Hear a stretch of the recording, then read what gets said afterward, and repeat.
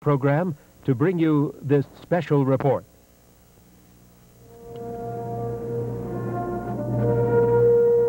Live from the Hynes Veterans Memorial Convention Center in Boston, News Center 5 presents the Ordination of a Bishop, the consecration of the Right Reverend Barbara Harris.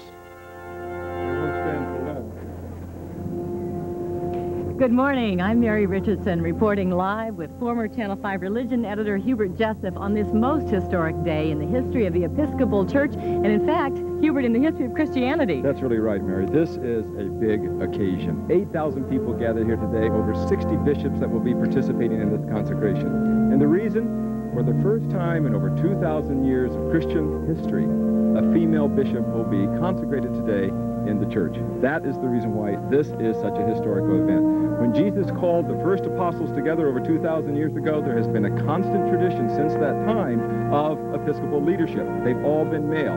Today, that tradition is going to be changed. A female bishop will be consecrated.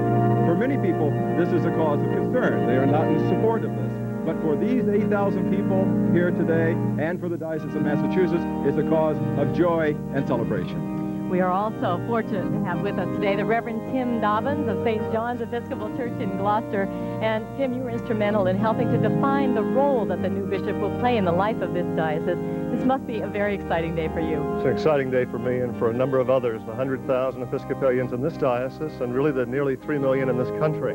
It's also important to say there are about 70 million Anglicans around the world who share in this experience, either in a joyful way or perhaps a painful way. I also want to thank Channel 5 and the two of you for televising this historic event. It's a wonderful day where the world can see, really, the church exists to give itself away. God is the audience today. We're the congregation, and it's a magnificent moment to give thanks to God for using all God's people to accomplish his purposes. Well, thank you, Tim, for being with us. And you really do have the feeling that history is being made here today. The procession has already started. We are told that the procession into the Hynes is going to take about a half an hour just to get all of the bishops, priests, dignitaries like Governor Dukakis into the Hynes, and of course the bishop-elect herself, Barbara Harris, who will be coming in at the end of that procession. Inside the Hynes, more than 8,000 people watching and waiting for the moment of consecration of their bishop. We begin with News Center 5 special correspondent Clark Booth's special profile. Clark had an opportunity to spend some time with Barbara Harris, and he tells us now who she is, what she brings to the life of the church, and why her appointment has generated such excitement and controversy. The Reverend Barbara Harris has been defying the odds all her life. Long before she was allowed to become a priest, she proved her mettle in business. She has always been on the cutting edge of progress. She has never accepted yesterday's truths as today's facts. Long before she gravitated to the church, she was an activist searching for racial justice in such places as Selma. She was a pioneer in the cause of securing the Episcopal priesthood for women, a participant in the first so-called illegal ordination. And all of that wasn't easy in a church devoted to form and deeply gripped by tradition.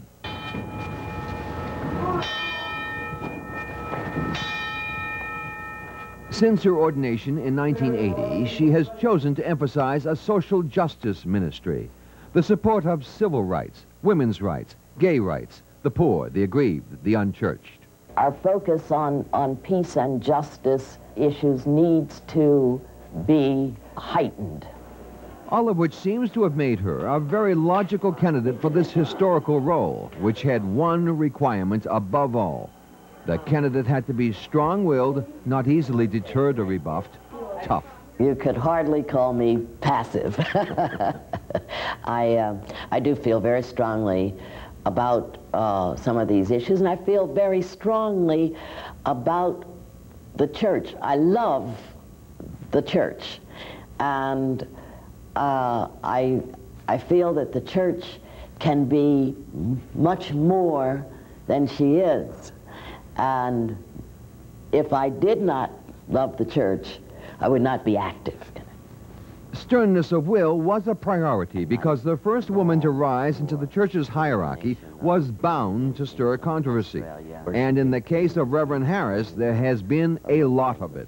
We consider that Jesus' decision to restrict that ministry to men was a free decision, free, in other words, free of sin and sexism and constraint of any kind or social convention. And it was a sovereign decision insofar as he's the Lord of the church.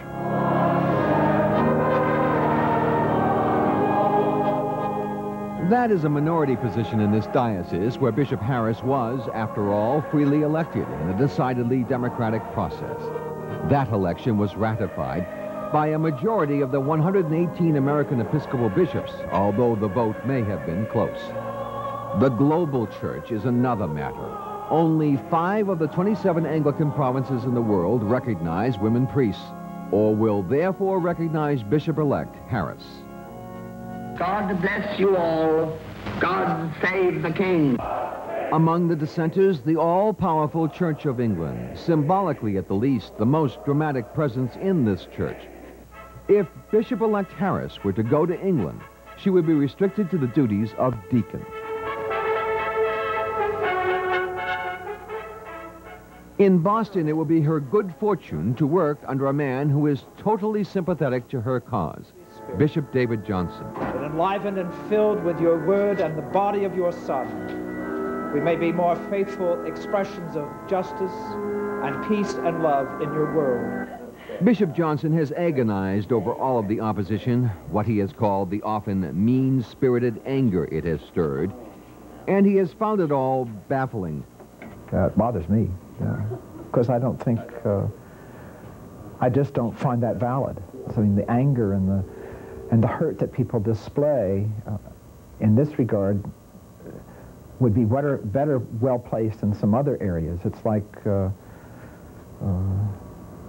one of the present magazines has a full spread on the various types of guns you can buy in the United States, and how much they cost and where to buy them.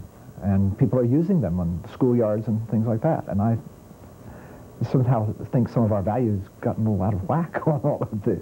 You'd like to see some of that anger visited on that particular subject. That's right, where evil is present. I don't think evil is present with Barbara Harris or her election.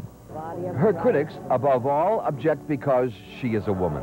But they complain as well of the fact that she's divorced, too liberal, and in their opinion, not adequately trained. But Reverend Harris believes there could be an element of racism in this volatile mix as well. I am convinced that there is an element of racism and sexism and classism as well. These are things that are so pervasive in our society. I will be working to hopefully heal some of the hurt that has occurred. But I must point out that reconciliation is a two-way process, and I certainly cannot do it alone. Hey, sugar.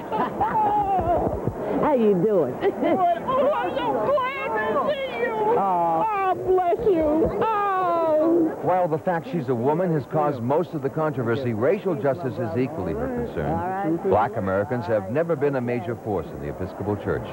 The Eastern Massachusetts Diocese is 95% white, and she will be only its second black bishop ever. She wants this church to do more for and be more with black Americans. Peace, God. Thank you. The going gets tough, and the hills are hard to climb. I started out a long time ago. And that, along with a plea to put aside the current dispute, was basically the message she brought to the predominantly black St. Bartholomew's Church in Cambridge last week.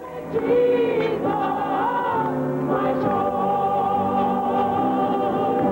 Many of our churches must recognize that solemn masses and other high church rituals, sometimes interspersed with a little gospel music for soul, are fine. But liturgy alone will not bring in the kingdom. And our incense offerings are an abomination to the Lord when people outside our doors are denied. And 1,000 genuflections cannot atone for injustice unchallenged. We cannot afford the sinful luxury of private feuds and public fusses. There is much work to be done and too few willing to do it.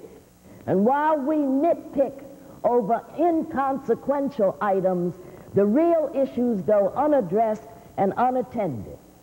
Our energies must be applied to serving God's people, not engaging in power plays and seeing who is going to run the show, my gang or yours. Thank you very much for coming. Thank you. It is a complex and compelling woman who today takes her place in history. This is Clark Booth reporting. We are listening to the Chinese choir from St. Paul's Episcopal Cathedral as the bishops, the priests, the various dignitaries from all around the country, and in fact some from different parts of the world, process into the Hynes. Let me ask you, Hubert, Tim, what can you tell us about why this consecration has attracted the tremendous amount of attention it has? In fact, Bishop-elect Harris is on the cover of Newsweek this week. Well, that's right, Mary. The point basically is that she is the first female bishop in the history of Christendom. That is about as simple as you can say it. It's never happened for 2,000 years, and as a result, this is a very important historical event. There are people, of course, who disagree with that, think that women should never be consecrated as a bishop. There are others, and they make the majority at this point in the Episcopal Church, who believe that it's time for women to take this office.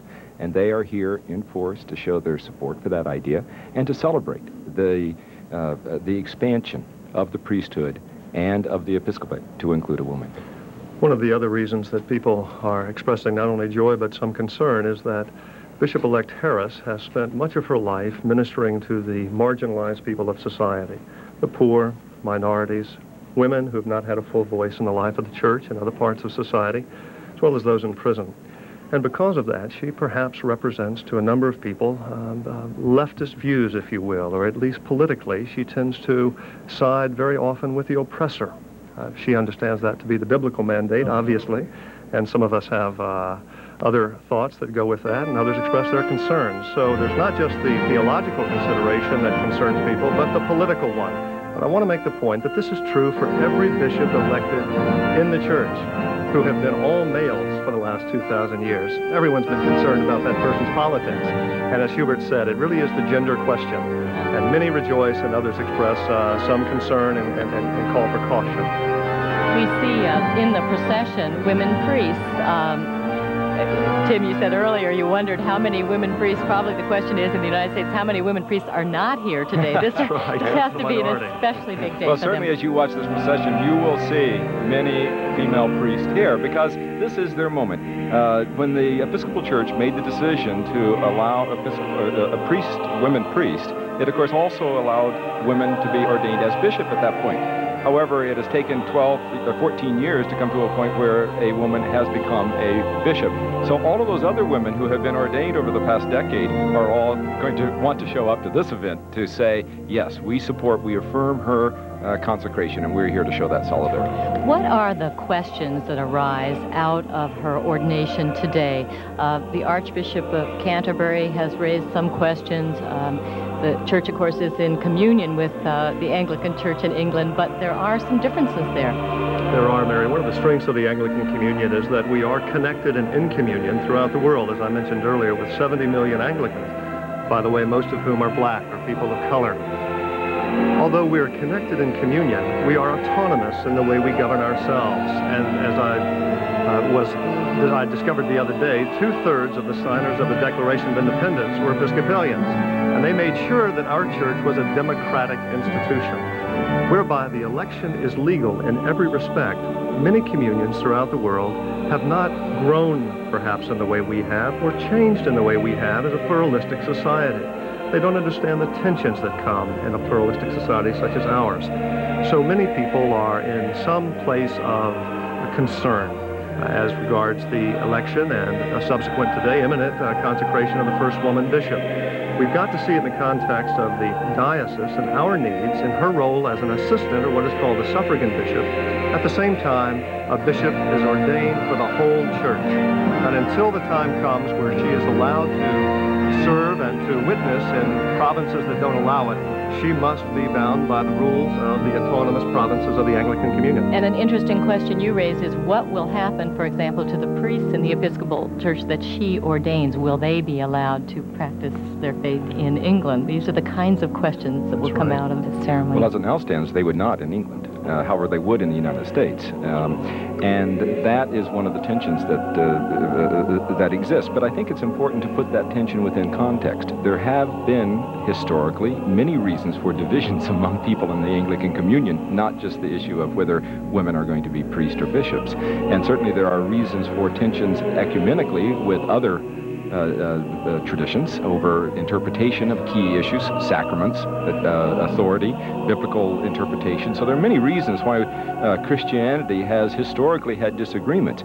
The fact that there are disagreements doesn't mean that decisions shouldn't be made and carried out. There's never been a time in the history of the Church where there's been a serious crisis or a time of tension that has not produced great growth in many respects, and one hopes that this event is such a time. This is in, this particular service is in marked contrast to 4 years ago. We remember the consecration of Bishop David Johnson was actually held in the Roman Catholic Cathedral with Cardinal Law in attendance, marching in the procession, and in fact speaking at the service. Cardinal Law is noticeably absent today, and people might wonder why. Well, Cardinal Law, as I understand it, is returning from a visit to Rome and therefore was unable to attend. However, it does cause some concern to deal with the question of from a Catholic point of view, to deal with the question of the consecration of a female bishop. The Catholic tradition does not recognize a female priest. Therefore, it also would not recognize a female bishop. In keeping with that tradition, it would only make sense that Cardinal Law would not attend the service. That is the tradition of the Church, and out of respect and honor of that tradition, it would make sense for him not to come, because to a certain extent, this consecration goes against the tradition of his own church. However, the Cardinal has sent a letter to Bishop Harris and to the Episcopal Church as a whole, welcoming her as a part of the religious leadership in New England and Boston.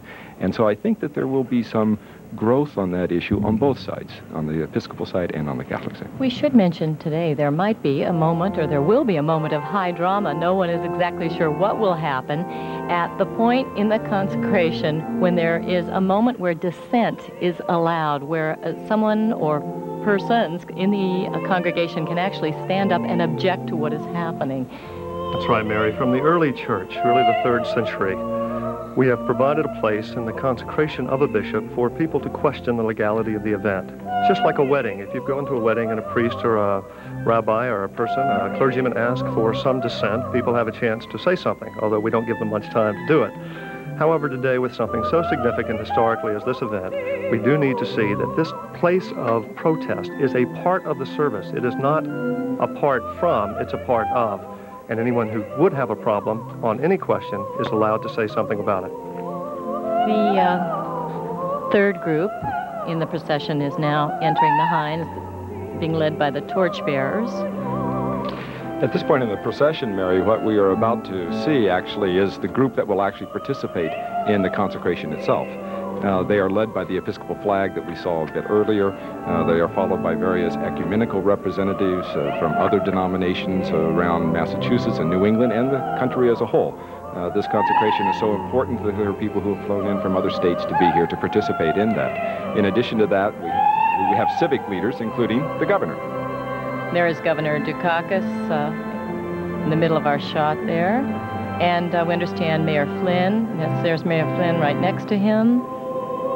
There's the governor. You can see him much better in that particular shot. And it is appropriate that civic leaders attend such a major event because this is a new religious leader in Boston and New England. I think it's particularly important also that she will take a major role in the black community. She is black. The Afro-American community will welcome her with open arms. And from a political point of view, I suspect that she's going to be involved in many issues over the next few years as a result of her position. She is quite candid. In fact, some of her critics would call it blunt about some of her criticisms.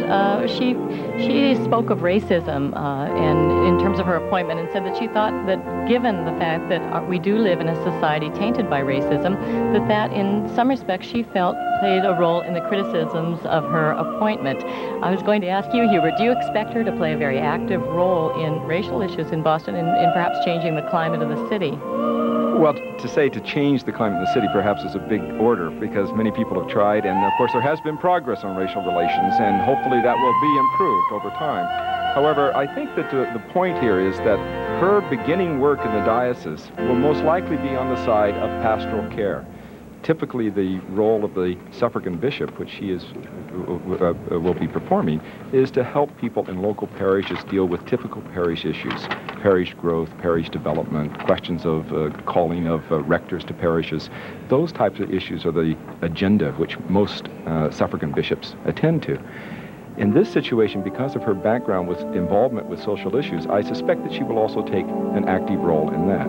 That is not unusual in the diocese, by the way. The suffragan often does Bishop this. Johnson has been quite active in social issues. Bishop Coburn before that, and before that was Bishop Burgess, who was the first black Episcopal bishop in the United States, and he took a leading role in race relations, not only here in New England, but also throughout the country. So she's following in a tradition in that sense.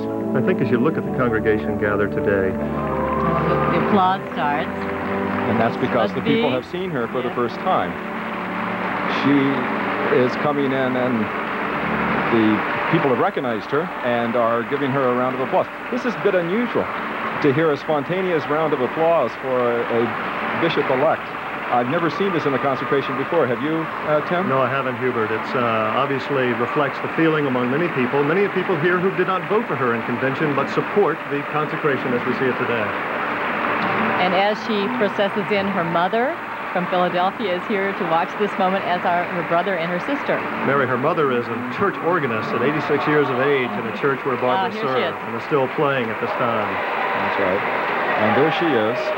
She's walking in, and at this particular point, she is dressed quite humbly. You can see that she's dressed only in in white.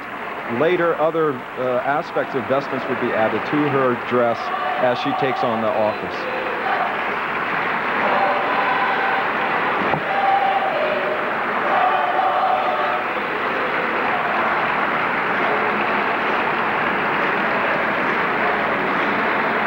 She acknowledges the crowd, very joyous music, tambourine.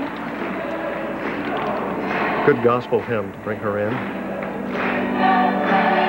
All of these people are part of local congregations, which shows the strength of the church scattered in the world, all over the world.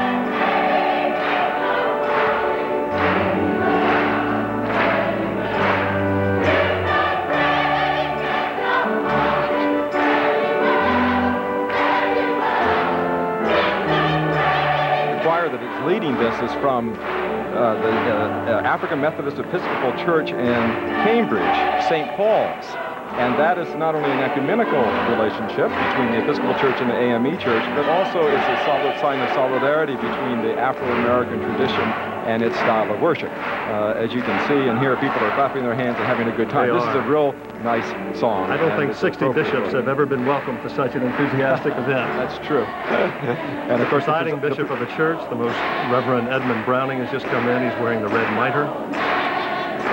And he, in fact, will be the one who will lead the consecration service. And it's because, from a legal point of view, of his participation that this, in fact, will be a consecration. Meanwhile, the party is just getting started, Tim. I know they are. Bishop David Johnson, who is the diocesan bishop, has just placed the staff on the altar.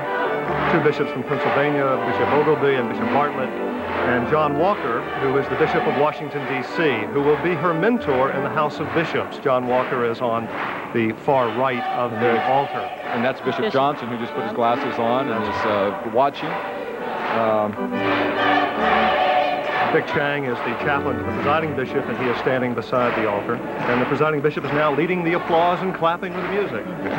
And the presiding bishop, in fact, will be the one who will lead the liturgy throughout the consecration, and will give the first words of the liturgy as soon as the psalm ends. One wonders at a moment like this what must be going through her mind. And Tim, you actually had a chance to talk to her about how she would feel during this moment. Yes, we did, Mayor. We spent a little time a few days ago in the morning And maybe I can share some of those thoughts as this service continues. Applause after an entry hymn. I've never heard it before. And we haven't even gotten to the processional hymn yet. This is an enthusiastic group. Just amazing.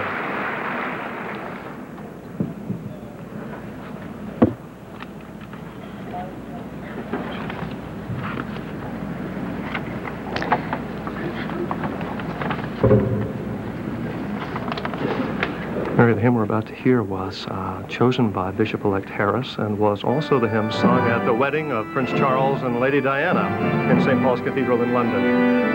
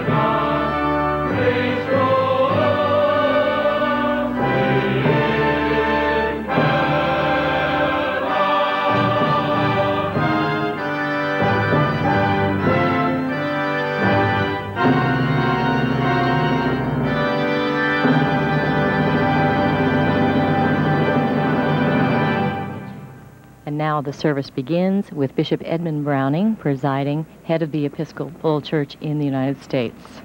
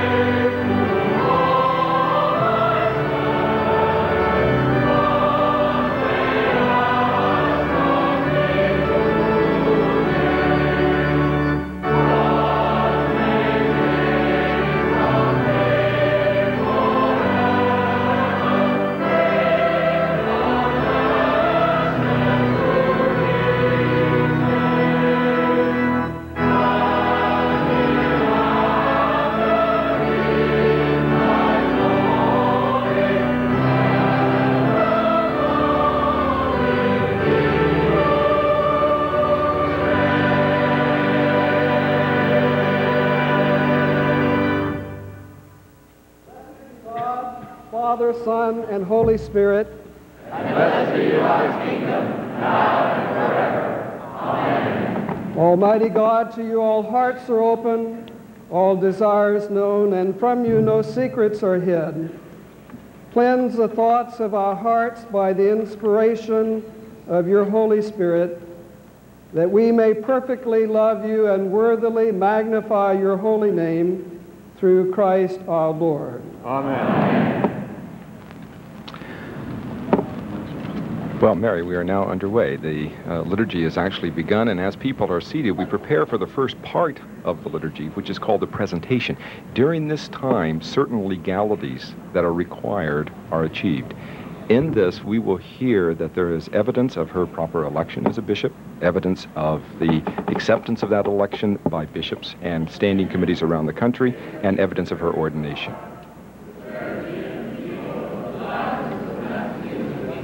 Trusting in the guidance of the Holy Spirit, have chosen Barbara Clementine Harris to be a bishop and chief pastor. We therefore ask you to lay your hands upon her, and in the power of the Holy Spirit, to consecrate her bishop in the one holy, Catholic, and Apostolic Church. I would ask now that the testimonials of the election be read.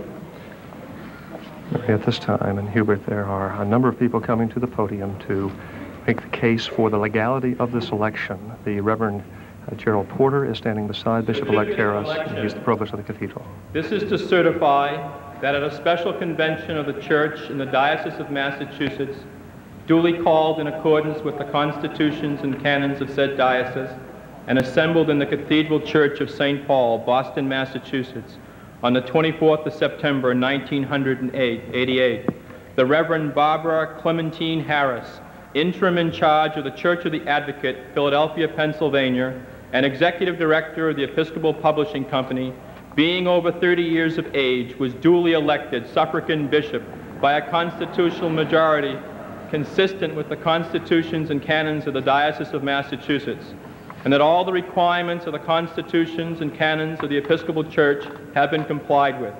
In addition, as prescribed by Title III, Canon 21, Section 1A, evidence of her ordination as a deacon and priest, and the certificates as to her mental and physical examination, and the testimonial of election signed by a constitutional majority of the convention have been received and are on file in our diocesan office. This is, as you can tell, very legalistic. These are canonical requirements, and although it may sound legalistic to us, especially in the consecration of this particular bishop, it's important. Why, Tim? It's very important, Mary, because Barbara, Bishop-elect Harris, represents an entire church, as we mentioned earlier, the entire Anglican communion. And it's very important that all the rules, regulations, and canons have been abided by throughout this process, not only in the diocese, but in the national church at large, where several consents are necessary, and we'll talk about that. Testimonial of election of a suffragan bishop. We, whose names are hereunder written, fully sensible of how important it is that the sacred order and office of a bishop should not be unworthily conferred, and firmly persuaded that it is our duty to bear testimony on this solemn occasion without partiality or affection, do in the presence of Almighty God testify that we know of no impediment on account of which the Reverend Barbara Clementine Harris ought not to be ordained and consecrated to that holy office. We do, moreover, jointly and severally declare that we believe the Reverend Barbara Clementine Harris to be of such sufficiency in good learning, of such soundness in the faith, and of such virtuous and pure manners and godly conversation as to be able to exercise the office of a bishop to the honor of God and the edifying of His church, and to be a wholesome example to the flock of Christ. Subscribed by David E. Johnson, President of the Convention, and Leon A. Brathwaite II, Secretary of the Convention, and dated the 24th of September, 1988. This is high drama we are witnessing here, although some might not be aware of it. But every technicality, every legality must be observed, because there may be those who would look for an objection to say this is not canonically correct. That's right, Mary. In addition, these words are the words that many women have been waiting to hear for years in the Episcopal Church. This makes it legal. This means that the church has accepted the consecration of a bishop as a woman as a bishop. And so, while it's kind of boring to listen to, and if you're perhaps on the outside, you're saying, how come a church is so legalistic, and why is all of this? It sounds a bit like a political convention or something. In fact, these words carry great power. It means that the church now legally accepts women as a bishop for the first time in the history of over 2,000 years of tradition. So it's a big, big moment. Signed, Gordon J. Sperling, reporter. Listening to the Reverend Ed Miller, who is the chairman of the Commission on Ministry, which oversees those going into the ministry. And we heard George Kidder just before him, who's chancellor of the diocese. And that was the evidence of ordination, meaning that she was ordained as a priest in the church, and now is ready to be ordained as a bishop. This is Tom Crum. This is a very important consent. In accordance with Title III, Canon 21, Section 1, I'm writing to notify you that in the matter of consents for the ordination and consecration of the Reverend Barbara Clementine Harris as suffragan bishop of the diocese, we have received as of the 2nd of February 1989 61 consents from standing committees of the Episcopal Church in the United States of America, signed the Right Reverend David E. Johnson, Bishop of the Episcopal Diocese of Massachusetts. A majority of standing committees in the Episcopal Church must approve of the election in any diocese in the country, and but we will never know the exact vote. We don't for any bishop. It's a majority. It's never published. The assumption is that if a majority is there, it's by acclamation. The ordination and consecration of the suffragan bishop of Massachusetts. Be it known by all the people of God that 66 bishops, being a majority of the bishops having jurisdiction in this church, have consented to the ordination and consecration of Barbara Clementine Harris as a bishop in the Church of God, and to her status in the House of Bishops as suffragan bishop of Massachusetts, being the 834th bishop in the American succession. Herbert A. Donovan, Jr., Bishop of Arkansas and Secretary of the House of Bishops. Now, Mary, all of the canonical requirements have been met and evidence has been presented to that. And now Barbara Harris will be asked if she is prepared to be a bishop. In the name of the Father, and of the Son, and of the Holy Spirit, I, Barbara Clementine Harris, chosen bishop of the Church in Massachusetts, solemnly declare that I do believe the Holy Scriptures of the Old and New Testaments to be the Word of God, and to contain all things necessary to salvation. And I do solemnly engage to conform to the doctrine, discipline, and worship of the Episcopal Church. At this time, they are going to have the bishop-elect sign the testimonial which she has just read. It's important from the time of the Reformation that this church, the Anglican Church, has held the centrality of Scripture in all its endeavor. And she is now making a public statement that she will uphold not only the doctrines and disciplines of the church, but also be bound by the rubrics of Scripture as they were given to us by the apostles and the gospel writers, and as well as the Old and New Testament. Mary, while she is signing, the audience perhaps is anticipating the next stage in this legal process, which is an offer by the bishop for anyone who dissents from this election to have an opportunity within the context of the service itself to make their dissent known. This is that moment that we spoke of before where, similar to a wedding, where you're asked, is there anyone in the congregation who knows any reason why this shouldn't proceed? That moment will come.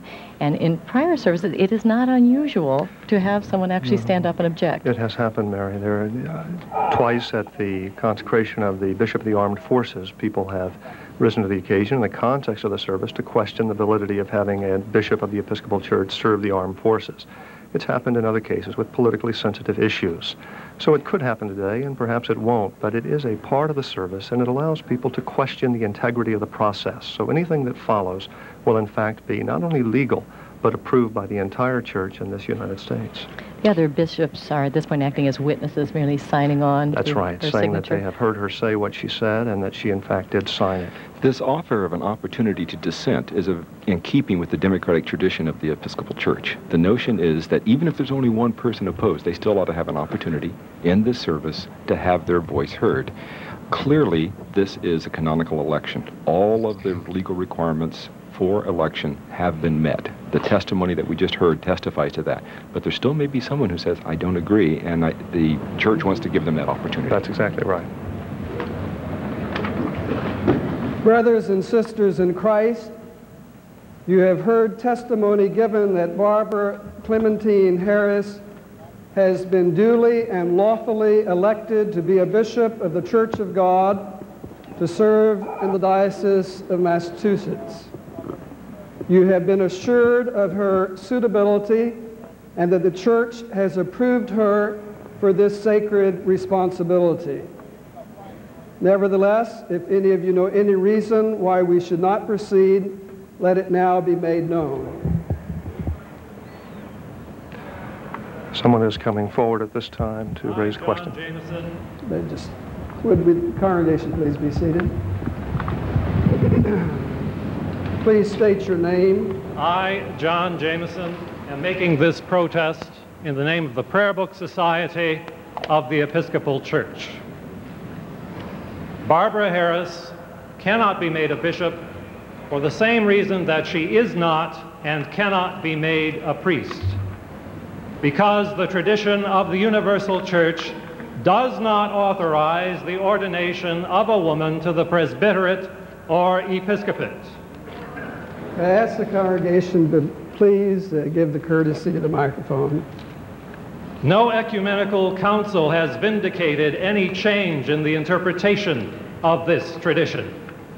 Bishops of the Anglican Communion, as well as of this very church, have already declared that they will recognize neither her orders nor any orders proceeding from her. All consecrations, ordinations, confirmations, communions, and absolutions administered by her will be null and void. Furthermore, this action is illegal because the Church's constitution has not been amended to allow it. This action, Bishop, treats the laws of the Church as well as the mystery of the sacrament with contempt. Bishop Browning, please weigh the consequences. By proceeding with this pretended consecration, you will perpetuate a sacrilegious imposture. You will abandon the communion of all those churches descended from the Church of England, and you will destroy the concept of legality in the Episcopal Church. Finally, if you proceed despite these objections, I declare in behalf of the majority of Episcopalians that this is not an action of the whole Church.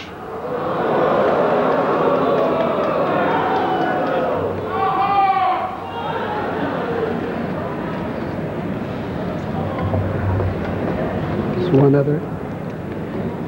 There's another objection now coming to the microphone. I would ask everyone, please be quiet till we finish these objections.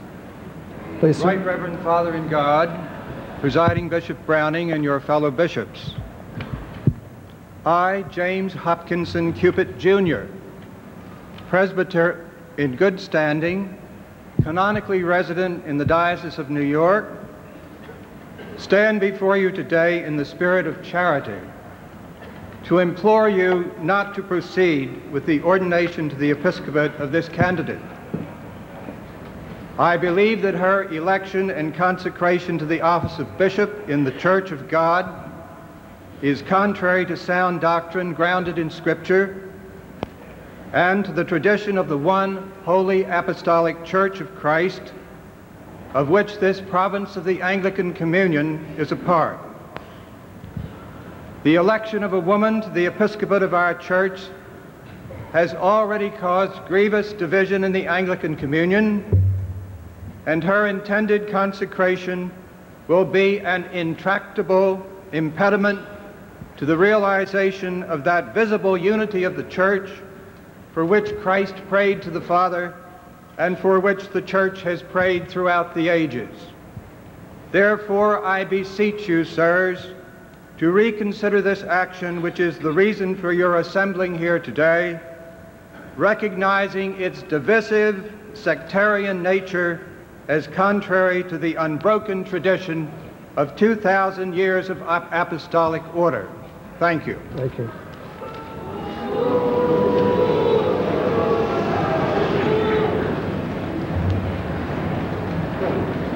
The Book of Common Prayer contemplates that reasons why the ordination of the bishop-elect should not proceed may be stated at this point in the service of the ordination. The reasons which have been advanced have been raised in previous months and they've been broadly ventilated since the election of Barbara Harris on September the 24th, 1988.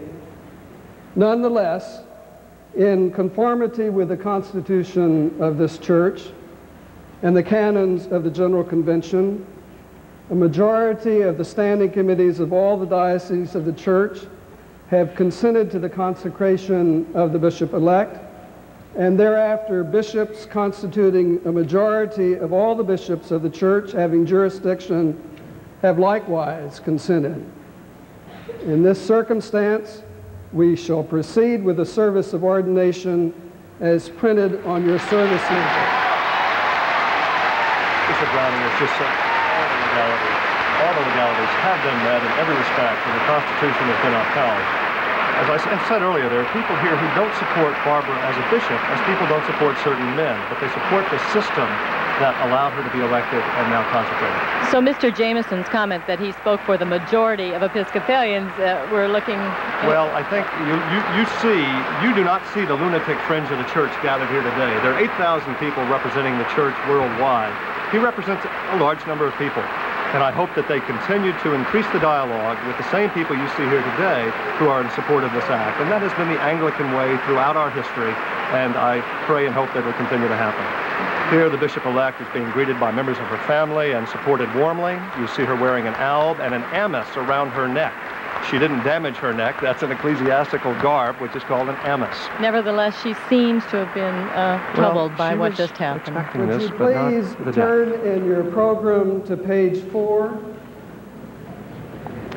And now we proceed. Quite a show, a standing ovation. I've never seen such a thing, a standing ovation for the presiding bishop.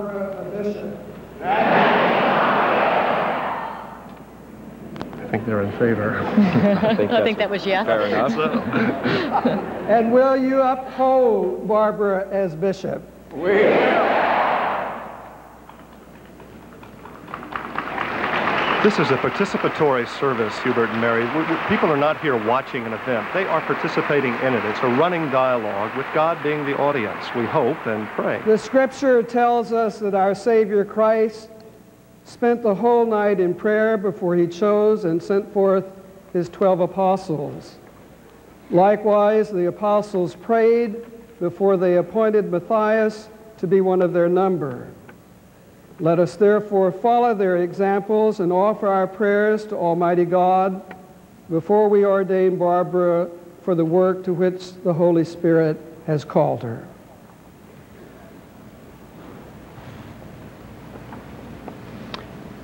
We now enter into the litany, or the beginning of the litany, a series of prayers from which there will be responses from the congregation. Be sung prayers, Hubert? These will be sung prayers. God the Father, have mercy on us. God the Son, have mercy on us. Holy Spirit, have mercy on us. Holy Trinity, one God, have mercy on us. We pray to you, Lord Christ. Lord, hear our prayer. For the Holy Church of God, that it may be filled with truth and love, and be found without fault at the day of your coming, we pray to you, O Lord. Lord, hear our prayer. For all members of your church in their vocation and ministry, that they may serve you in a good and true and godly life, we pray to you, O Lord. Lord, hear our prayer. For Robert, Archbishop of Canterbury, for Edmund, our presiding bishop, and for all bishops, priests, and deacons, that they may be filled with your love, may hunger for truth, and may thirst after righteousness, we pray to you, O Lord. Lord, hear our prayer. For Barbara, chosen bishop in your church, we pray to you, O Lord. Lord, hear our prayer. That she may faithfully fulfill the duties of this ministry, build up your church, and glorify your name, we pray to you, O Lord. Lord, hear our prayer. That by the indwelling of the Holy Spirit which ye may be sustained and encouraged to persevere to the end, we pray to you, O Lord. Lord, hear our prayer. For her family, that they may be adorned with all Christian virtues, we pray to you, O Lord. Lord, hear our prayer. We are listening to the litanist, the Reverend Ann Holmes Redding from the Church of the Holy Apostles in New York. At this time, a number of prayers are being prayed by the litanist and the response given by the congregation for not only the church and the Diocese of Massachusetts and our particular country, but for the church and oppressed peoples throughout the world. Clearly, these prayers were directed toward the disenfranchised, the lonely, the forgotten. And it's important to the bishop-elect that these people be lifted up in this service as well. So this is hand-tailored for her, so to speak. The litany is part of all ordinations, but she has a choice in the lessons as well as certain prayers, and of course in choosing her preacher. We pray to you, O Lord. Lord, hear our prayer. For the peace of the world, that a spirit of respect and forbearance may grow among nations and peoples, we pray to you, O Lord. Lord, hear our prayer. For those in positions of public trust, especially George, our President, and Michael, our Governor, that they may serve justice and promote the dignity and freedom of every person, we pray to you, O Lord. Lord, hear our prayer. For a blessing upon all human labor, and for the right use of the riches of creation, that the world may be freed from poverty, famine, and disaster, we pray to you, O Lord. Lord, hear our prayer. For the poor, the persecuted, the sick, and all who suffer, for refugees, prisoners, and all who are in danger, that they may be relieved and protected, we pray to you, O Lord. Lord, hear our prayer. For ourselves, for the forgiveness of our sins, and for the grace of the Holy Spirit to amend our lives, we pray to you, O Lord. Lord, hear our prayer. For all who have died in the communion of your church, and those whose faith is known to you alone, that with all the saints they may have rest in that place where there is no pain or grief, but life eternal, we pray to you, O Lord. Lord, hear our prayer. Rejoicing in the fellowship of the ever-blessed Virgin Mary, blessed Absalom Jones, and all the saints, let us commend ourselves and one another, and all our life to Christ our God. To you, O Lord our God. Lord, have mercy. Christ, have mercy. Lord, have mercy. The Lord be with you. And also with you. Let us pray. O God of unchangeable power and eternal light, look favorably on your whole church, that wonderful and sacred mystery. By the effectual working of your providence, carry out in tranquility the plan of salvation. Let the whole world see and know that things which were cast down are being raised up, and things which had grown old are being made new, and that all things are being brought to their perfection by him through whom all things are made, your Son Jesus Christ our Lord, who lives and reigns with you in the unity of the Holy Spirit, one God, forever and ever. Amen. Amen.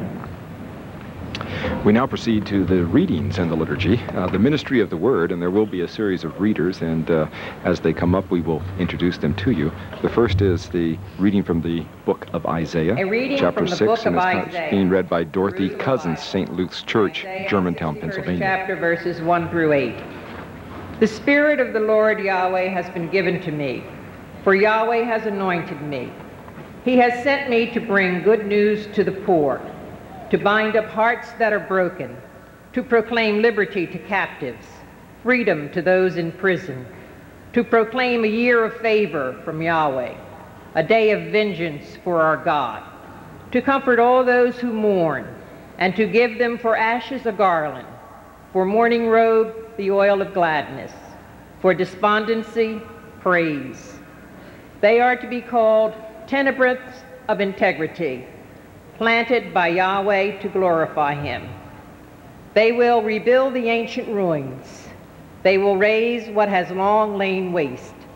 They will restore the ruined cities, all that has lain waste for ages past. Strangers will be there to feed your flocks, foreigners as your plowmen and vine dressers. But you will be named priest of Yahweh. They will call you ministers of our God. You will feed on the wealth of nations and array yourselves in their magnificence. He breathed on them and said, "Receive the Holy Spirit. For those whose sins you forgive, they are forgiven. For those whose sins you retain, they are retained." That was the Reverend Zanetta Armstrong from Mattapan Church of the Holy Spirit. The gospel will now be read in Spanish. De aquel mismo día, el primero de la semana, estando las puertas cerradas en el lugar donde los discípulos estaban reunidos por miedo de los judíos, vino Jesús y puesto en medio les dijo, paz a vosotros. Y cuando les hubo dicho esto, les mostró las manos y el costado, y los discípulos se regocijaron viendo al Señor. Entonces Jesús les dijo otra vez, paz a vosotros. Como me envió el Padre, así también yo os envío. Y habiendo dicho esto, sopló y les dijo, recibid el Espíritu Santo. A quienes remitiereis los pecados, les serán remitidos. Y a quienes se los retuviereis, les serán retenidos. The Gospel of the Lord. Praise to you, Lord Christ. There are a number of Spanish-speaking members of the Episcopal Church in this diocese, so it's not just an act of appealing to those beyond the borders, but the Spanish-speaking congregation who's here. Now we're having come to the pulpit, the preacher for the day, selected by the suffragan bishop-elect, the Reverend Paul Matthews Washington of Philadelphia, her mentor and good friend. Glory be to the Father, and to the Son, and to the Holy Spirit. Amen.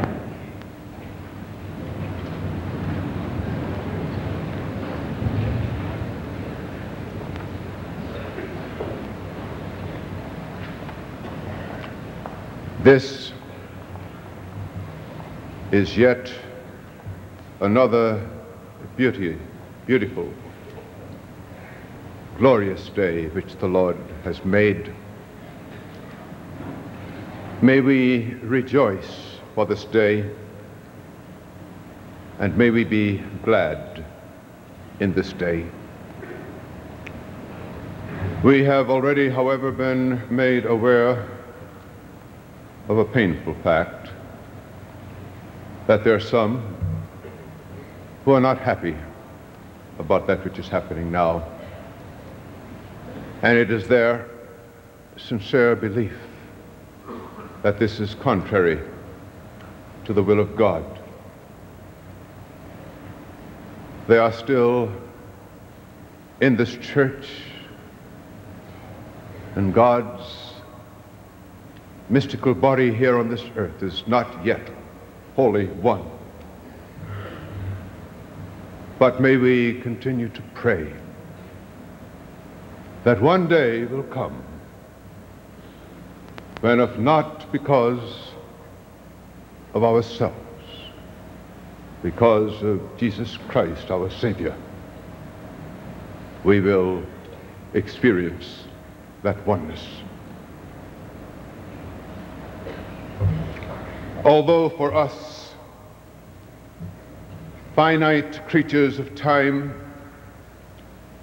this day reveals an event never before beheld by the eyes of humankind. That which is happening for us today was inherent in eternity.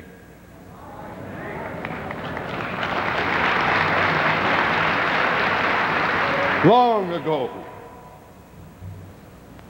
when God said, "Let there be light," the light which we see at this moment began its journey before the beginning of time.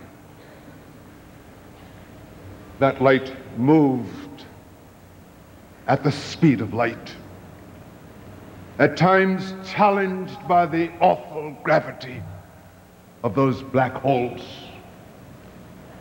from which not even light could escape. But their darkness could not comprehend that light. And today, we behold its glory, its beauty, its warmth, and the new life which it holds as a light of the world. On Saturday afternoon, September 24th, I received a call from a friend, one who is very, very dear to me. She said, "Paul, guess what?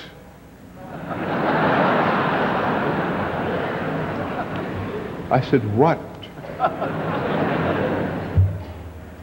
"I just got a call from David Johnson, the Bishop of Massachusetts. He said that I've been elected to be a suffragan bishop." I softly exclaimed, "What?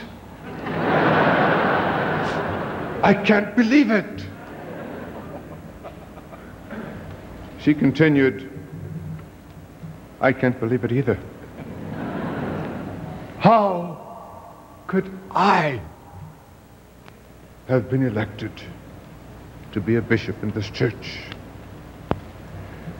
That news to her was as incredulous as the news was to another woman some 2,000 years ago, when she asked,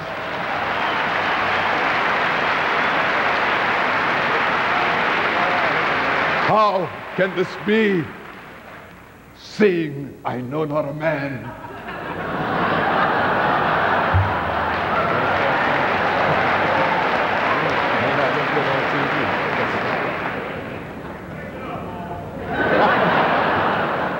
See that, Tom Logan?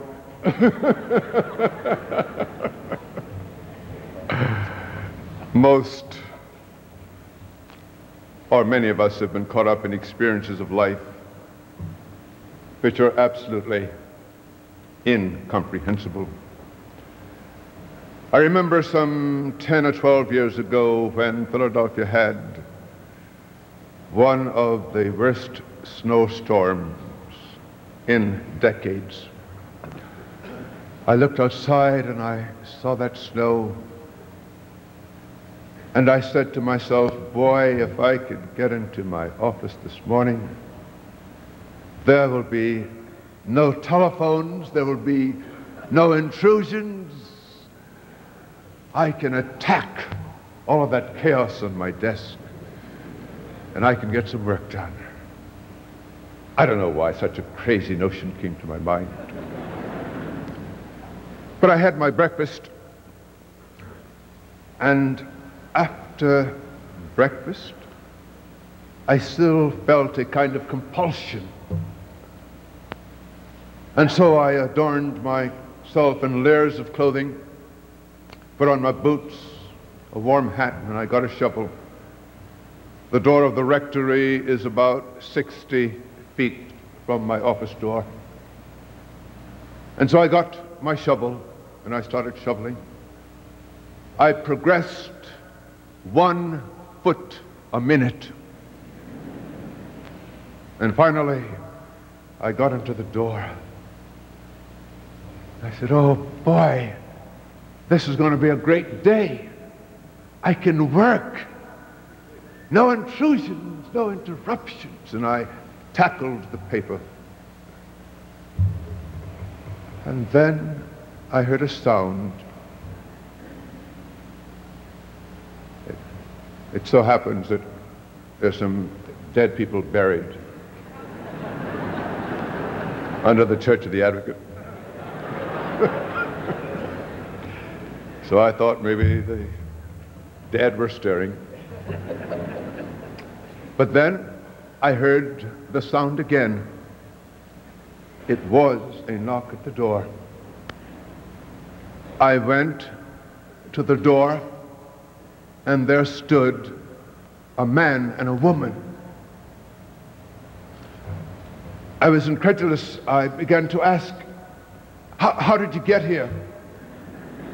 Where did you come from? How far did you come? Why did you come? They answered the last question first. They said, we don't have any food in the house. We didn't have any supper last night. And we have 4 children. And we were all hungry. And so we came to get some food. But then I just had to ask another question. I said, did you really expect me to be here today? He said, when we woke up this morning, something told me and my husband, go to the Advocate. And so we just came. And so they warmed themselves. I gave them plenty of food. They thanked me, they thanked God, and they left. But after they left, I still had one more question. Paul Washington, why did you feel that you had to go to your office this morning? And I came up with the same answer that I had heard only minutes before. It's God. It's God. He drove me to my office, and he had set up an appointment for me to feed his sheep. I just wish the next time God sets up an appointment for me, he will let me know in advance. But Paul, can you tell me how I could have been elected to be a bishop?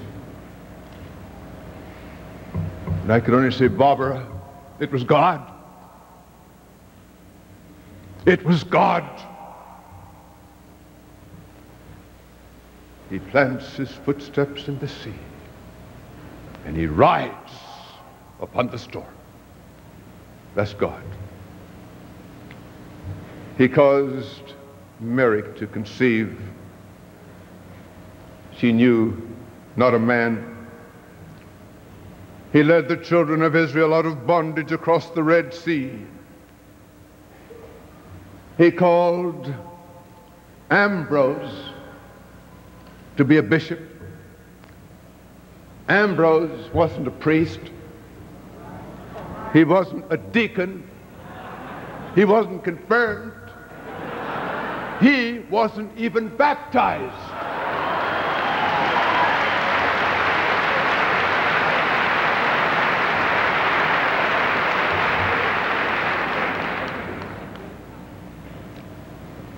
He called Harriet Tubman. Who would believe that that frail, sickly woman, just about Barbara's size, who would believe that she would walk away from bondage, saying that before I'll be a slave, I'll be buried in my grave and go home to my Lord and be free? She left slavery behind. But she remembered those whom she left behind. And 19 times she went back into the land of bondage.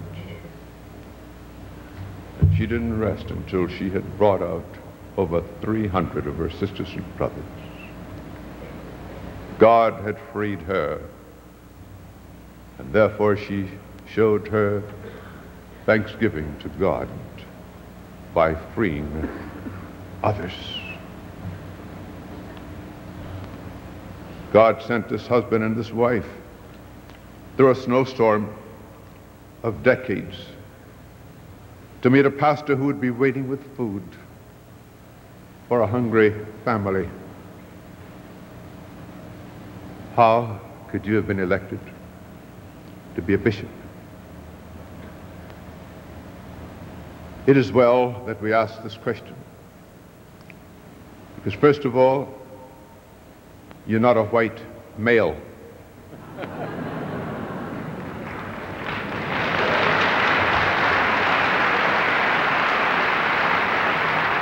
You're not a male of African descent, and you're not a white woman, nor do you have the academic credentials which are badges of worthiness. You haven't even been a priest for 10 years. You whose progenitors were only 3/5 human, with no rights that a white man had to honor. This is the church which consecrated Bishops Denby and Delaney as bishops for colored people. But at some time way back there, that voice was heard once again, "Prepare ye the way of the Lord, make his paths straight." And this diocese, Massachusetts, led the way when it elected John Burgess to be a suffragan.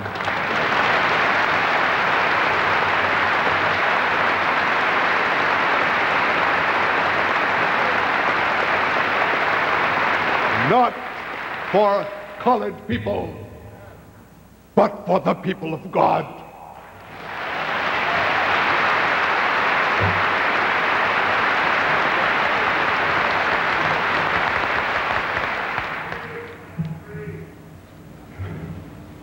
John Burgess then became a diocesan. Who would have thought that that could happen? Then comes Johnny Come Lately.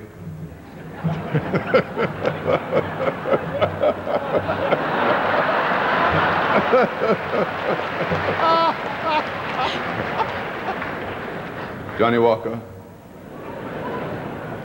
a suffragette, coadjutor, and one after one, we saw the path being made straight and the rough places being made plain, and we saw the glory of God being revealed. Then that awful day, July 29th, 1974, 11 women were ordained on July the 29th. They were untimely ripped from their mother's womb. It shook this church to its very foundation. Earthquake, fire, and flood. The House of Bishops even said there were no ordinations. I guess that was at that meeting at the airport.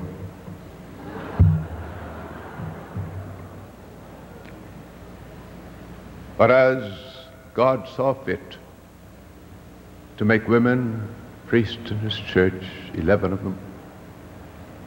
Barbara, you were in California that morning. You jumped on a plane, came to your church, the Church of the Advocate in North Philadelphia, and you led the procession. You didn't know when you led that procession that God was preparing you to lead another procession.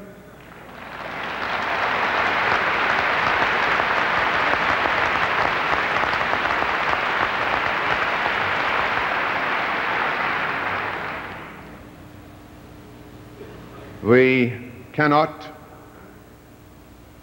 and we must not overlook the fact that this woman who is being consecrated today is not just an American woman. She is a black woman, called at one time a Negro, called at one time colored. Stony the road you've trod, bitter the chastening rod, felt in the days when hope unborn had died.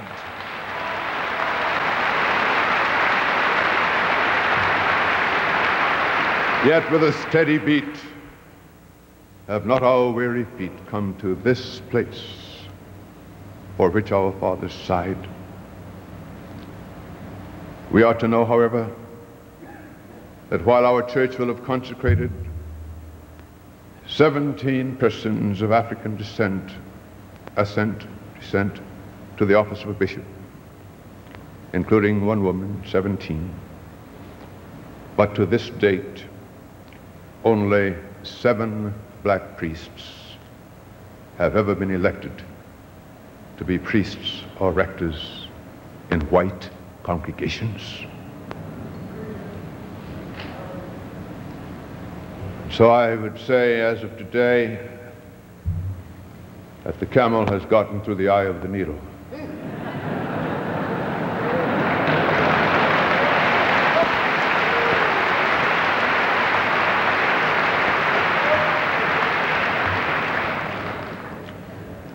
I have purposely, and ever so briefly recounted 400 years of history and of racism in America as well as in our church, because it is only in understanding the past that we can appreciate fully God's action in this event in the midst of which we find ourselves.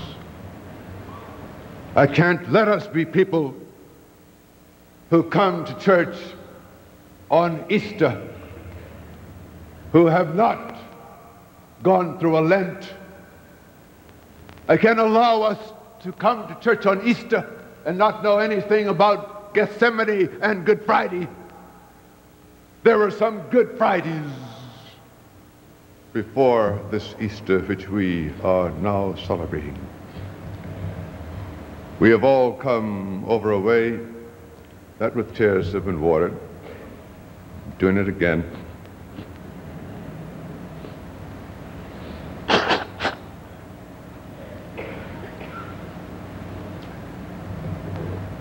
We've all come over a way that with tears have been watered, treading our path through the blood of the slaughtered, till now we stand at last where the white gleam of our bright star is cast. Doesn't it tell you that God's truth is marching on? God's truth is marching on. Thank you.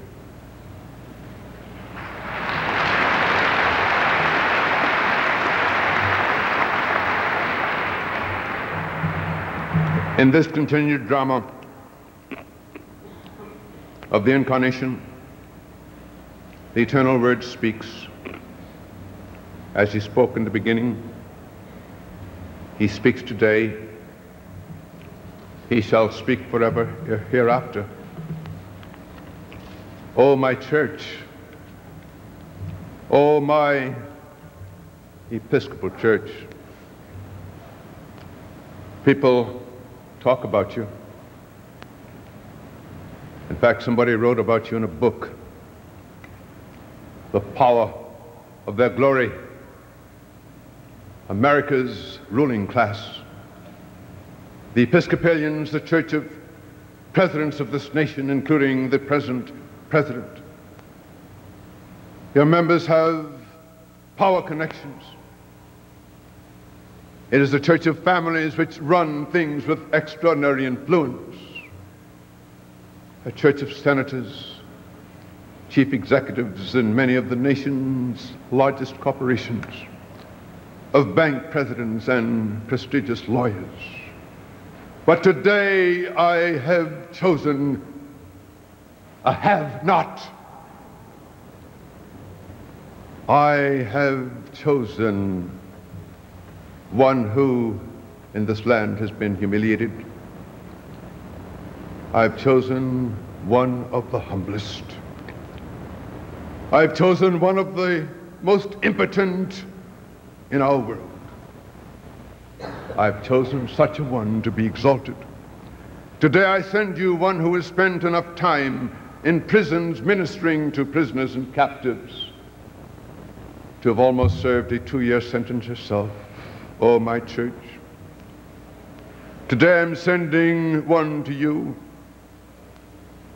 who's from a church that feeds hungry people, 200 to 300 a day. I'm sending you to a church that provides clothes for naked people, a church that is about to build 25 units of housing for the homeless. I'm sending one to you who went down to Mississippi to lift up those who were participating in their own oppression, to lift them up to participate in their own liberation. Oh, my church. I'm sending one to you today who does not have the credentials of the world, the BAs, the THMs, the THDs, but one who can only say, just as I am, without one plea, but that thy blood was shed for me. That's all she can say, but that's a mouthful. If you know that God's blood has been shed for you, then you are somebody. But if you don't know it, you're nobody. Today I'm sending one to you today who burns when others are offended. She is a disturbing prophet who has said with her life, let justice run down like the waters and righteousness like a mighty stream. Yes, today is the scripture being fulfilled before your eyes. Today God has chosen this foolish thing to confound the wise. God has chosen this weak thing of the world to confound the mighty. He has chosen one who's been at the base of our society, despised. He has chosen one who in this society is considered to be a nobody, to bring to naught some of the things that are. She cannot glory in her flesh. She can only say, my soul doth magnify the Lord, and my spirit rejoices in God my Savior. He has regarded the lowliness of his handmaiden, and history will bear a record that he chose even me to be the first woman to be a bishop, not just in the 450 years of the Anglican Church, but in the history of the Catholic Church.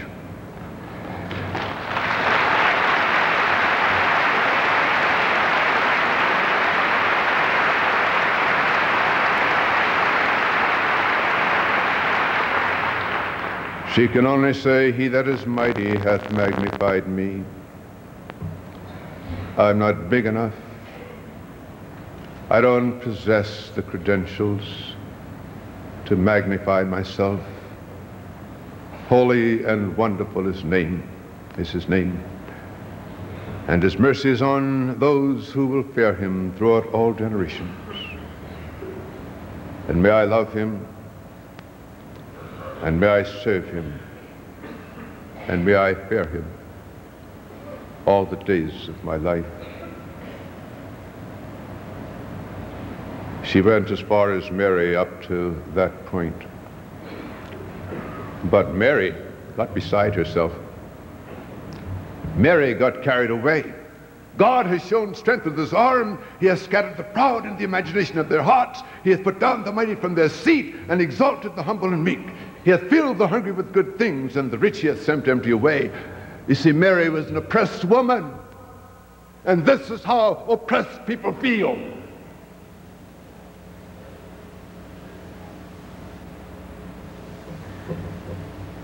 That's how Holy Mary, Mother of God,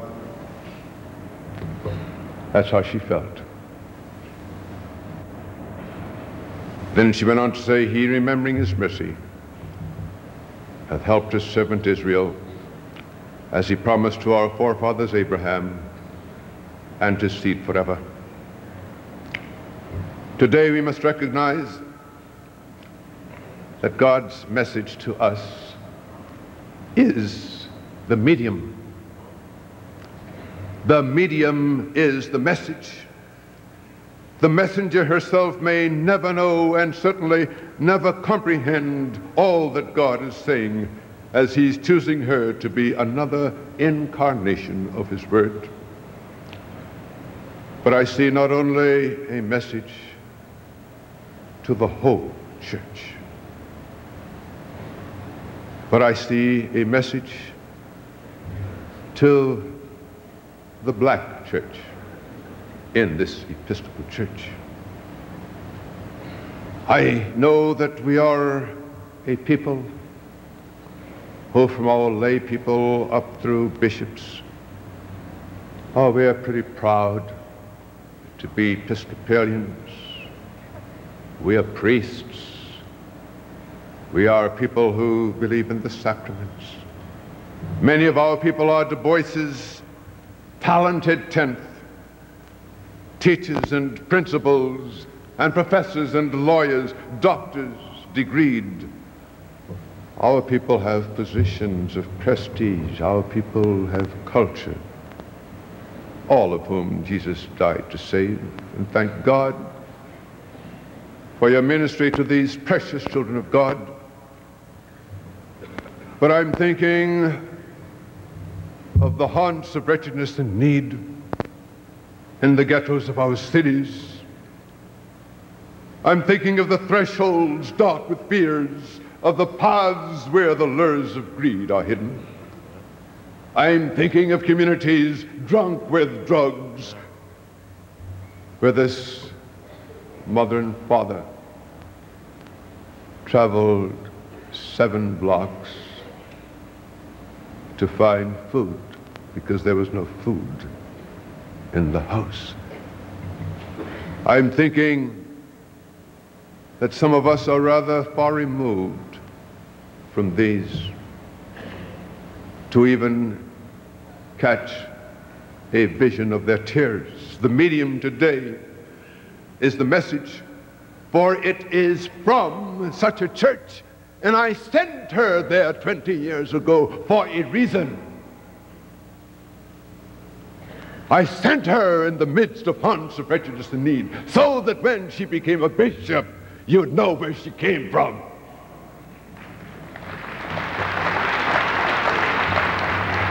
The medium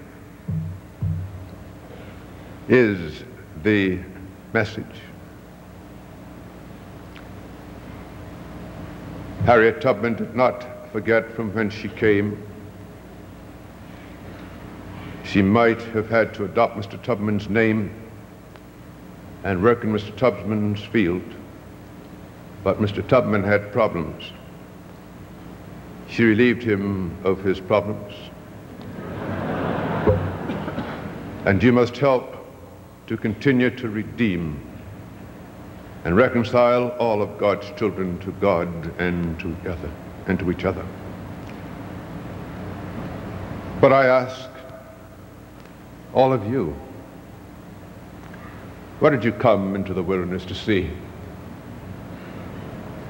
What did you come into this wilderness to see? Did you come to see the first woman consecrated as a bishop in the Episcopal Church?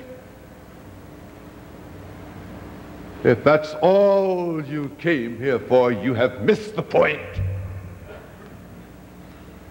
This isn't just a woman, but this is a woman who was born in slavery. This is a woman who's had to struggle. She's been despised. She's been rejected. She's been kicked in her teeth. She has been counted in our society as nothing. And when she entered the Americas, there was a sign over a gate saying, "Abandon all hope, all you who enter herein." And so today, you didn't just come here to see a woman who is being consecrated. You have come to see God, who with his mighty hand has lifted up one who was at the bottom of our society and who has exalted her to sit in a chair to be one of his chief pastors. The Word of God is once again being made flesh in our midst. Once again, I am coming to you. Know me this time.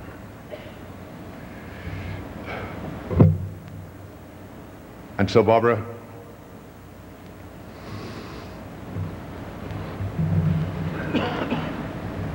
first, let me address this moment,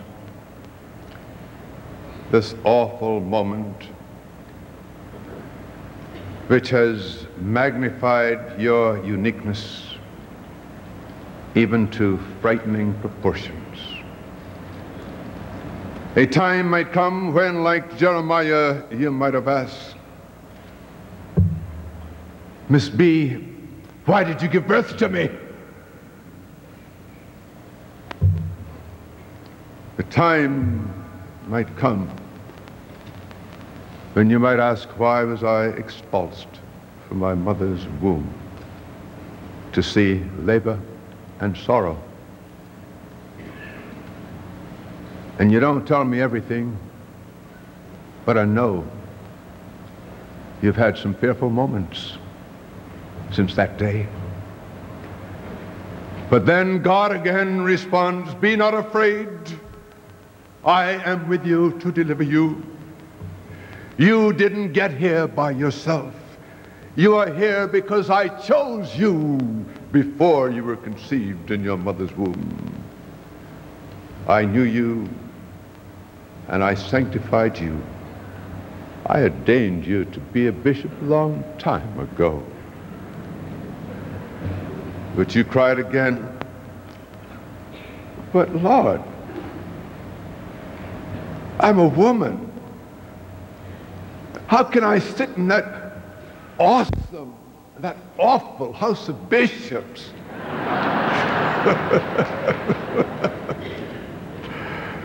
And God said, "Don't tell me you're a woman. I made you to be a woman. You shall go to all that I shall send you, and whatever I command you, you shall speak. And I shall be with you always, even unto the ends of the world." You heard Audrey Bronson preach at the Advocate after you had been elected, and she reminded you that the power behind you is greater than the task which is ahead of you. Don't forget that. The power behind you is greater than the task which is ahead of you.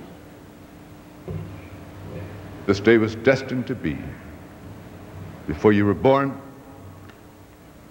And yet, I know that somehow or another, people are going to say, when they see you, "She's a drum major. There goes the drum major." But if you have to feel like a drum major, then remember the words of Martin Luther King. If they say that I'm a drum major, just say that I was a drum major for peace. Just say that I was a drum major for righteousness. just say that I was a drum major for justice. Then you won't have.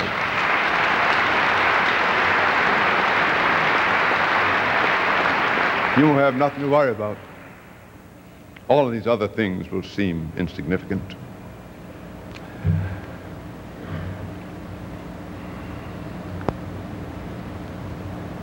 You have spent most of your working years in the business and corporate world. It is a Darwinian world of the survival of the fittest.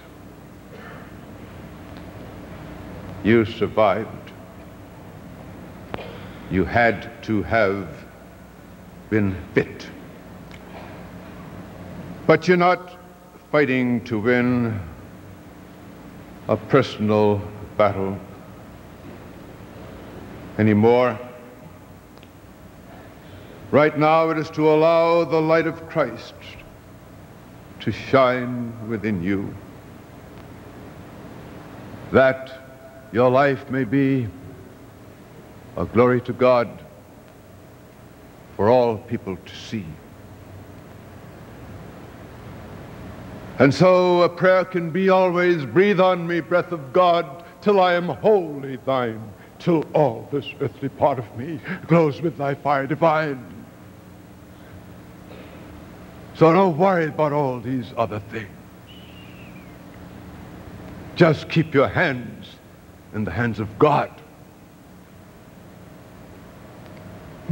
And if you do, you ain't gonna have nothing to worry about.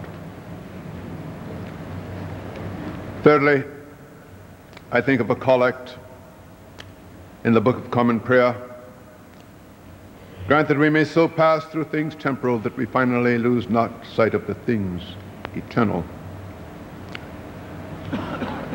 Being creatures of flesh and blood in this world, our first actions and reactions are usually always in response to the temporal.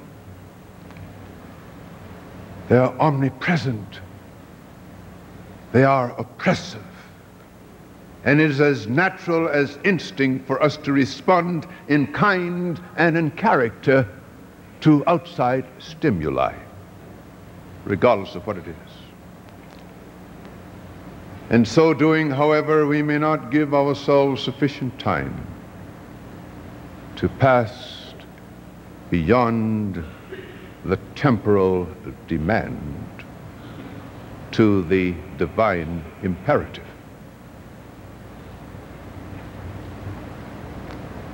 So don't let the world,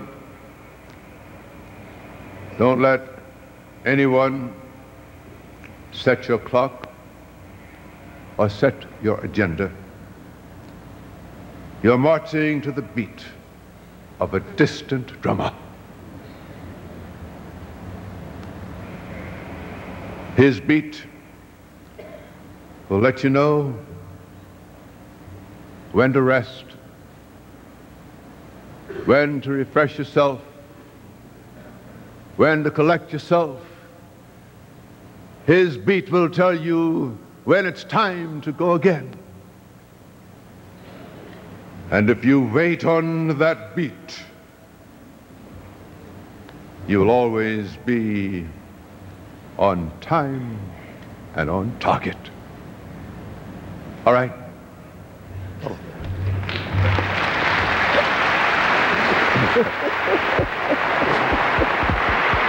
This is the Bishop-elect's mentor, close friend, and colleague, the preacher, the Reverend Paul Washington of Philadelphia.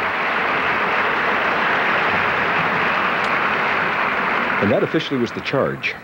The charge from the preacher that says, now you're going out and being a bishop, remember where you came from and take that out into the world. A very powerful point throughout the sermon about her Afro-American background, her background in the poor parts of the city, and that she brings that to a job which now has a number of tasks ahead of her. He compared her to Ambrose of Milan. Who is that, Tim? I thought you weren't going to ask me any church history questions, Barry. His tradition is such that the church at one time saw such a gift in a man that they just took him without going through any sort of orders and made him one of their own. So that was an answer to those who criticize her credentials as not being good enough. It's been one of the great issues of this entire process. St. Paul's AME Church's choir is going to sing an anthem called Close to Thee at this point. It was a wonderful sermon. He hit upon many of the important themes of the consecration. Again, the broadening of the Episcopal Church is what I think is occurring. The Afro-American tradition and its style of worship is getting a lot of play here, and the style of preaching that he presented really indicated that.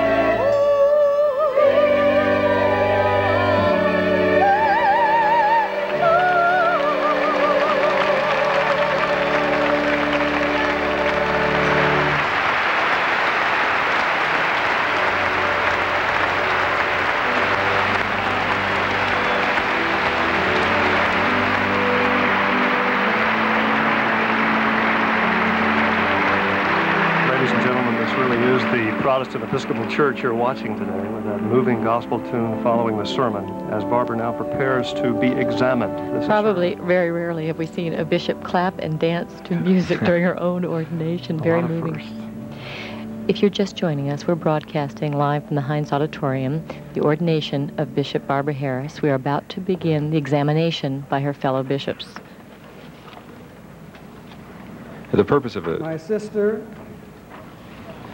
the people have chosen you and have affirmed their trust in you by acclaiming your election. A bishop in God's holy church is called to be one with the apostles in proclaiming Christ's resurrection and interpreting the gospel, and to testify to Christ's sovereignty as Lord of Lords and King of Kings. You're called to guard the faith, unity, and discipline of the church, to celebrate and to provide for the administration of the sacraments of the new covenant, to ordain priests and deacons, and to join in ordaining bishops, and to be in all things a faithful pastor and wholesome example for the entire flock of Christ. With your fellow bishops, you will share in the leadership of the church throughout the world. Your heritage is a faith of patriarchs, prophets, apostles, and martyrs, and those of every generation who have looked to God in hope. And your joy will be to follow him who came not to be served, but to serve and to give his life a ransom for many. Are you persuaded that God has called you to the office of bishop? I am so persuaded. Will you accept this call and fulfill this trust in obedience to Christ? I will obey Christ and will serve in his name. Will you be faithful in prayer and in the study of Holy Scripture, that you may have the mind of Christ? I will, for he is my help. Will you boldly proclaim and interpret the gospel of Christ, enlightening the minds and stirring up the conscience of your people? I will, in the power of the Spirit. As a chief priest and pastor, will you encourage and support all baptized people in their gifts and ministries, nourish them with the riches of God's grace, pray for them without ceasing, and celebrate with them the sacraments of our redemption? I will, in the name of Christ, the shepherd and bishop of our souls. Will you guard the faith, unity, and discipline of the church? I will, for the love of God. Will you share with your fellow bishops in the government of the whole church?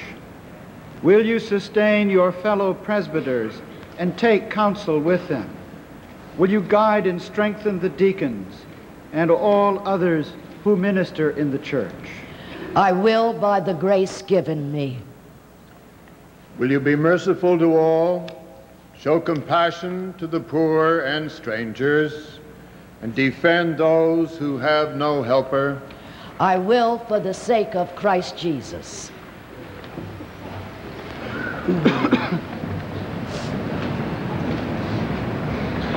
Barbara, through these promises, you've committed yourself to God to serve his church in the office of bishop. We therefore call upon you, chosen to be a guardian of the church's faith, to lead us in the confessing of that faith. We believe in one God. We believe in one God, the Father of the Almighty, maker of heaven and earth, of all that is seen and unseen. We believe in one Lord Jesus Christ, the only Son of God, eternally begotten of the Father, God from God, light from light, true God from true God, begotten, not made, of one being with the Father, through whom all things things were made. For us and for our salvation, he came down from heaven. By the power of the Holy Spirit, he became incarnate from the Virgin Mary and was made man. For our sake, he was crucified under Pontius Pilate. He suffered death and was buried. On the third day, he rose again in accordance with the Scriptures. He ascended into heaven and is seated at the right hand of the Father. He will come again in glory to judge the living and the dead, and his kingdom will have no end. We believe in the Holy Spirit, the Lord, the giver of life, who proceeds from the Father and the Son. With the Father and the Son he is worshipped and glorified. He has spoken through the prophets. We believe in one holy Catholic and Apostolic Church. We acknowledge one baptism for the forgiveness of sins. We look for the resurrection of the dead and the life of the world to come. Amen.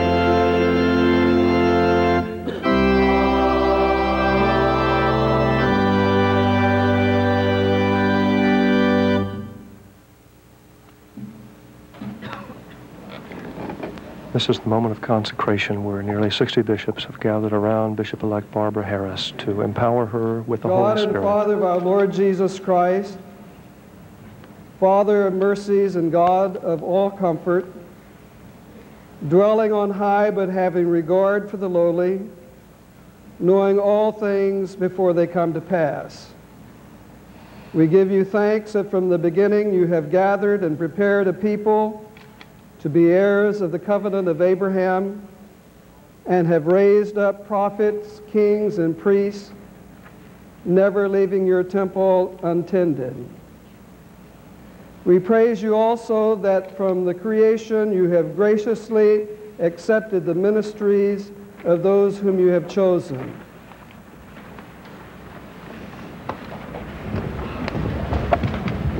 Now all the bishops lay their hands upon her. Therefore, Father, make Barbara a bishop in your church. Pour out upon her the power of your Holy Spirit, whom you have bestowed upon your beloved Son, Jesus Christ, with whom he endowed the apostles, and by whom your church is built up in every place, to the glory and unceasing praise of your name.